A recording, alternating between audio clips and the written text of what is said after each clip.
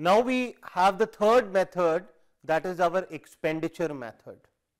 I told you, second method is the earning method, how we earn. This is how we dispose our income. So the third method is the expenditure method, and in the beginning again you recall where we spend. Your parents are sending you here for classes, you spend your money on books, on school fee, on tuition fee and many more. So this is what we are spending on GDP at MP. So all components of expenditure method will give you the value of GDP at MP. Now how do we spend? Our third method is expenditure method.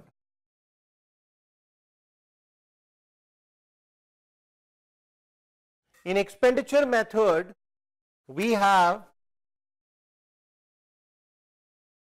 private final consumption expenditure. It is the expenditure of households plus non-profit institutions. Then government final consumption expenditure. Government is also spending on GDP, like government purchase cement, raw material, everything. So government is producer also as well as consumer also. Then we have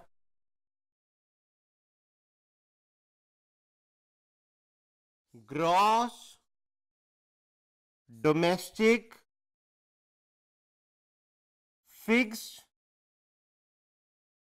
capital formation. It means we are investing on fixed assets, building, plant, machinery, equipment, residential construction, purchase of plot, land, anything. So this is fixed. If it is fixed, you have to take change in stock, that is your inventory. If you are holding or stocking any inventory, that is also the part of capital formation. So both these together will give you the value of gross domestic capital formation, gross investment or gross capital formation. Don't get confused. Simple hai, agar fixed hai, you have to take change in stock. If there is no fixed, it is inclusive of change in stock. We do spend, na? We have to have our expenditure on retaining stock of raw material, semi-finished good, livestock, and at the last we have net exports. Net export is export minus import. Very small method. So if we add all this, we will get the value of GDP at MP, because we all spend on GDP at MP only. If I will take an example of household, household is consuming milk, purchasing bread, paying school fee, tuition fee. So we have government final consumption expenditure, government is purchasing raw material, government is also purchasing various goods and services. You take an example of government department. For running and functioning of government department, government is also purchasing from different sectors of an economy. Then we have capital formation. If it is fixed, then you have to take change in stock separately. Now what is gross domestic capital formation? I'll give you at the end what are the components also, but I hope this is clear to you how to reach GDP at MP, because now after coming to this method, now it is very easy for you how to go to NNP at FC if GDP at MP is given. GDP at MP में से simple, depreciation हटाया, net बन गया, NIT हटाया, FC बन गया, NFIA add किया, national बन गया. So we have NNP at FC is nothing but national income. अगर डोमेस्टिक इनकम में रहना है, we only deduct depreciation and NIT. I hope it is clear to you. I'll give you some tips related to this method that you have to keep in your mind. Although we did in the beginning that practice in the first introductory session about national income accounting, if it is G, D, P at MP, this is the first hint for you. If you want to make it net, deduct depreciation. If you want to make net gross, add depreciation. Similarly, market में है, we want to go to factor cost less NIT. अगर market से factory से market में जाना, factor cost means factory. Factor cost means the cost which constitute of factor input, factor owners, land, labor, capital, entrepreneur, that is your primary inputs. So you will add NIT. So gross is net, this is deduct depreciation. Market price, factor cost, it becomes net domestic product at factor cost. It is domestic income. NDP at FC is domestic income. If I want to make this domestic into national, I just add NFIA. This will become national. We did this practice in the first introductory session of national income. The same I am applying here also. So this is one thing you have to keep in your mind while dealing with this production method, expenditure method.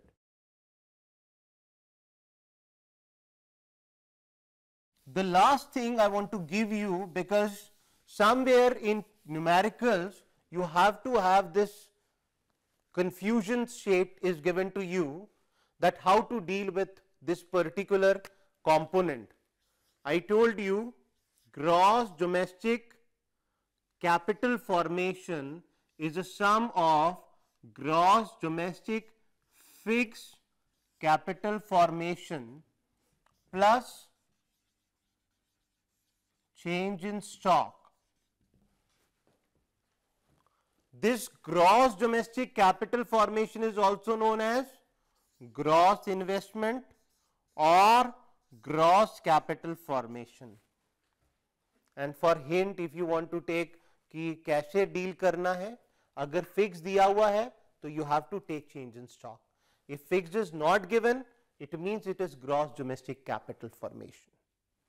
Now, what are the components of gross domestic capital formation?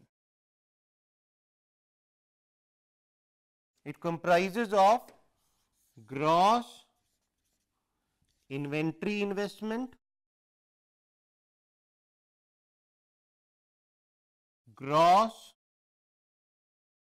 public investment. Public means government investment, construction of road, dams, buildings. Gross residential construction investment. Here construction doesn't mean कि आपने एक balcony को extend कर दिया घर में, major construction which has increases the value of your house or flat or anything, land. And the last is gross business investment, business fixed investment, like purchase of machinery, plant, building, fixtures. So this is only the important thing in this method. If you are very clear with this component, you are able to do any type of numerical based on expenditure method. I just recall you this method: private final consumption expenditure, government final consumption expenditure, gross domestic fixed capital formation, if it is fixed, change in stock, plus net exports. This will give you the value of GDP at MP. And when you deduct depreciation, you will get NDP at MP. If you deduct NIT, net indirect taxes, you will get NDP at FC. So, NDP at FC is your domestic income, and when you add NFIA, it would be your national income, that is NNP at FC. So, this is the third method of estimating national income, and for numerical purpose, there is a question based on income and expenditure method simultaneously. We will discuss that also in a new session, how to deal with the numerical which is based on income and expenditure method. But for that you have to be very, very clear about the income and expenditure method. Thank you.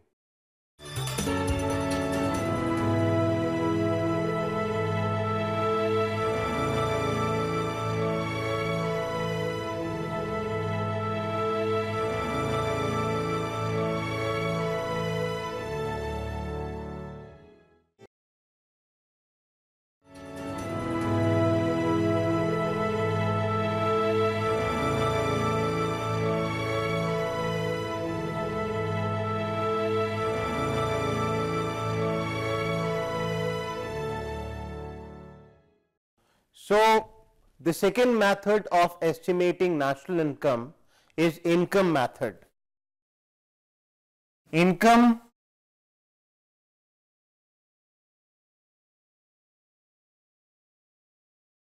now this method is, again in the beginning I told you, is very important because this talk about how the factor owners earn their income in lieu of their productive factor services. Now, again in this method also we have domestic income, national income, but this is from earning point of view, how we earn because of our productive factor services. Now, here I want to tell you in the beginning, again before we switch over to table, the table means the easiest way of learning and understanding your things, and then application based also. We have domestic income is NDP at FC. So, this domestic income is sum of, our economy is mixed economy. So, domestic income is sum of income from domestic product or NDP at FC accruing to private sector, and same here, income from domestic product or NDP at FC accruing to government sector. I hope I am clearer to you, because our economy is a mixed economy. So, mixed economy we talk about the income generation from both the sectors. Here I want to say one more thing, this is known as government surplus. This is known as government surplus. It comprises of, government surplus, we have income from property,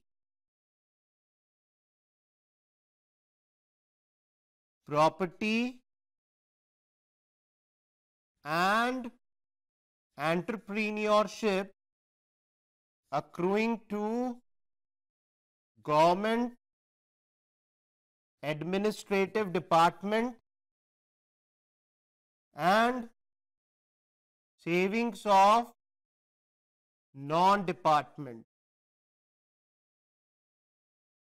Now, what is government administrative department? If you had been to airport, what is there on airport? Airport is only one, but different airline services are there, and they pay in crores to Airport Authority of India for using their airport property. Then government is a very good entrepreneur, Indian Railways. So, railway department, we have income from property and entrepreneurship. Then we have non-departmental. Non-departmental like we have LIC. So, government surplus and private sector.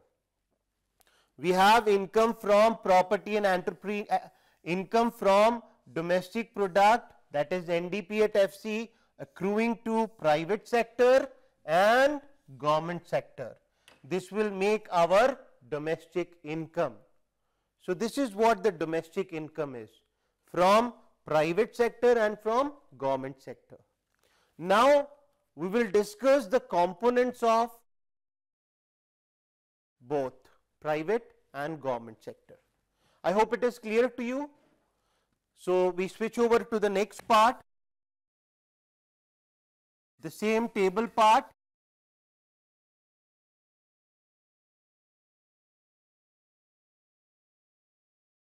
We have first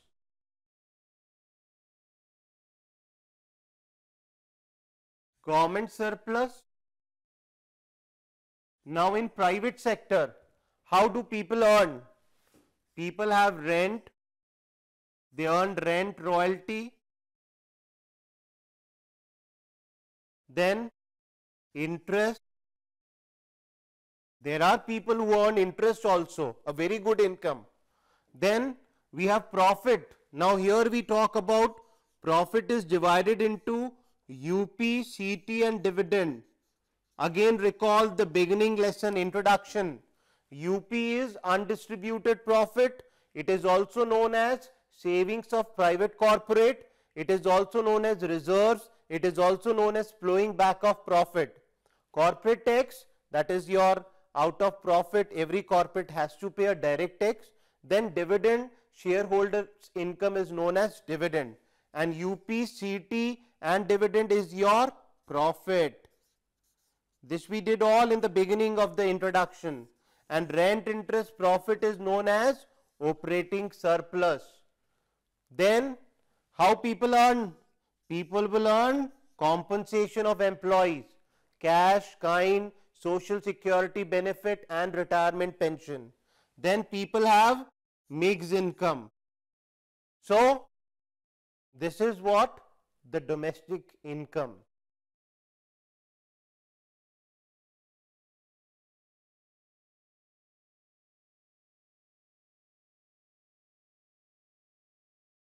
This is your domestic income NDP at FC. Now,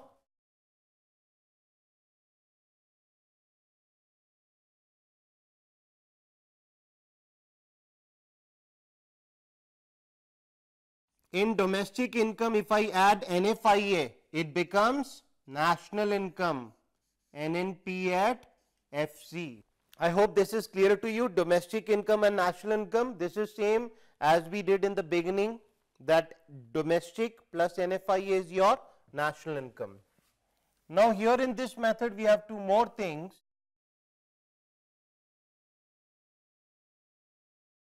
Now, we switch over to private sector, private income. This is overall private income. I know you have this type of confusion in your mind that in the beginning sir has told us that our income is the sum of government surplus and income from domestic product accruing to private sector. But this is overall private income. Overall means within the domestic territory and beyond the domestic territory. So, in private there is no role of government. We have rent, interest, UP, CT, dividend, compensation, mixed income, NFIA plus all current transfers. Now, what are transfer payments? Transfer payments are those unilateral payments which are received without quid pro quo, that is without rendering any productive services. Transfer payments, scholarship, donation, national debt interest, unemployment allowances, scholarship, these are all come under the transfer payment. Here I want to add one more thing. There is a difference between domestic income, national income and private income. Domestic and national income, they only talk about earned income, no unearned income. Whereas private and then we switch over to personal income. In personal income also we talk about unearned income. Unearned income is transfer payment. Earned income is rent, interest, profit, compensation. Now when we switch over to personal income comprises of, I hope I am visible to you. Personally means suppose I am a person, I am a worker, I am a employee. What I receive, what I earn, maybe I earn rent, interest. UP is reserved by company. UP is undistributed, not distributed, therefore it is not distributed and we are not calculating it. CT, it goes to government. Dividend, compensation, mixed income, NFIA and all transfers. This is your personal income. Personal income means income of a particular household. So this is what the complete picture of your income method. See, with this table you are able to solve, I am damn sure you are able to solve any type of numerical. I am also adding one more part which is left at the end, because I am taking, because this is full now, I am just going to rub it. I hope it is clear to you. All of you have jotted down this. Now I am coming to, I will again repeat the same, but this is the conclusion of this method, income method. If we discuss, there are so many things. When we discuss numericals, then more things will come to your conclusion, means you are able to understand it. So what we did in the beginning, we have domestic income, NDP at FC,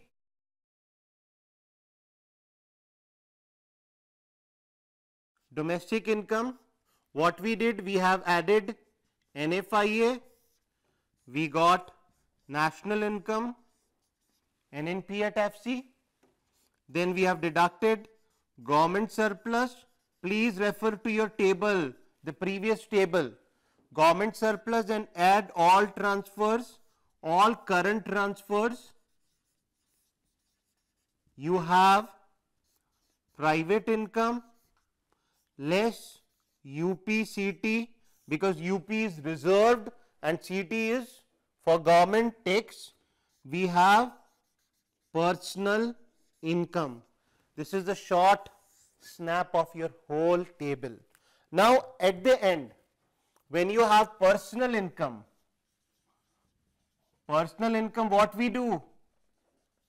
We do pay direct taxes. We do pay personal direct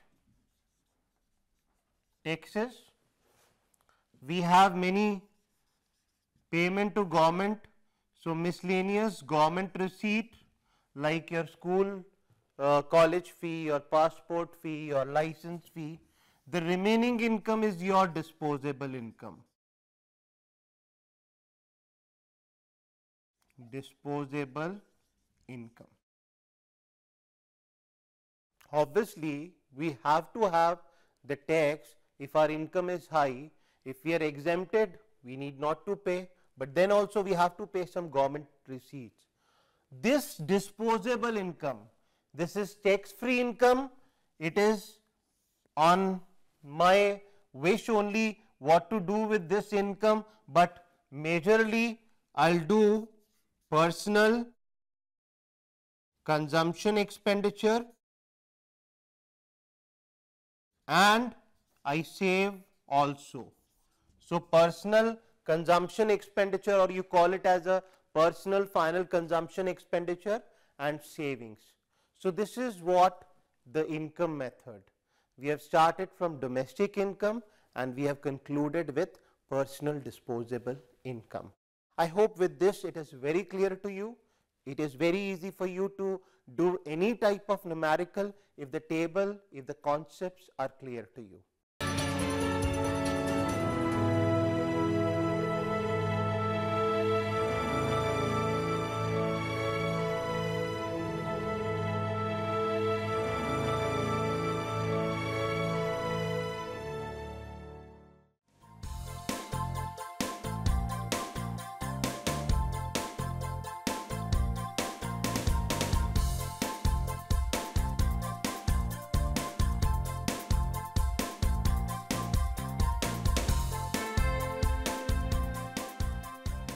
घर बैठे पाएं राष्ट्रीय मुक्त विद्यालय शिक्षा संस्थान यानी NIOS में एडमिशन, वो भी एकदम आसान तरीके से, जिससे शिक्षार्थियों को होगी समय और धन दोनों की बचत।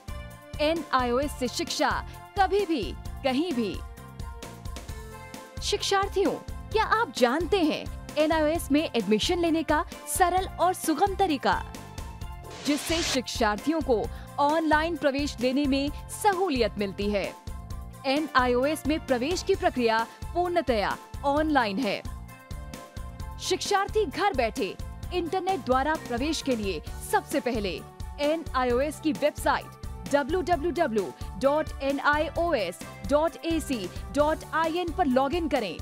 अपना ईमेल आईडी और पासवर्ड डालकर अपना पंजीकरण करें। पंजीकरण के बाद लॉगिन करने पर ऑनलाइन प्रवेश हेतु आवेदन पत्र खुलेगा। आवेदन पत्र को निर्देशानुसार भरें और प्रिंट आउट लें। इस प्रिंट आउट पर अपनी फोटो संलग्न करें। ऑनलाइन प्रवेश के लिए शुल्क हेतु भुगतान के तरीके हैं: क्रेडिट कार्ड के द्वारा, डेबिट कार्ड के द्वारा, राष्ट्रीयकृत बैंक के ड्राफ्ट के माध्यम से, जो कि सचिव NIOS नई दिल्ली या नोएडा के पक्ष में देय हो।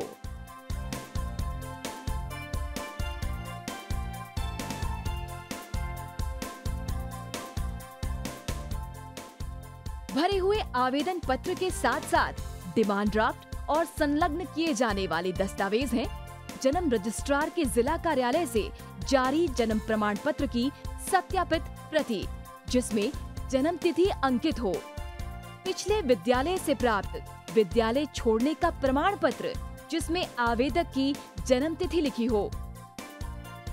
प्रवेश फॉर्म का प्रिंट आउट NIOS के संबद्ध क्षेत्रीय केंद्रों पर 10 दिनों में पहुंच जाना चाहिए, अन्यथा उचित दस्तावेज न लगे होने पर आवेदन फॉर्म रद्द किया जा सकता है। प्रवेश प्रक्रिया की पुष्टि होने के बाद शिक्षार्थियों को परिचय पत्र व अध्ययन सामग्री डाक द्वारा तुरंत पहुंचाई जाती है। ऑनलाइन प्रवेश एक बहुत ही सुगम और सुविधाजनक प्रवेश प्रणाली है। Online on time for safe and secure admission. Hindustan के हर कोने में नौजवानों के पास प्रतिभा है, उन्हें अवसर चाहिए। NIOS देता रहा है युवाओं को अवसर आगे बढ़ने का। NIOS से पढ़ने वाले इन युवाओं ने किया है संस्थान को गौरवान्वित। दिव्यांगों ने बन के दिखाया है सबल और आत्मनिर्भर। NIOS के साथ आप भी जुड़िए NIOS के संग।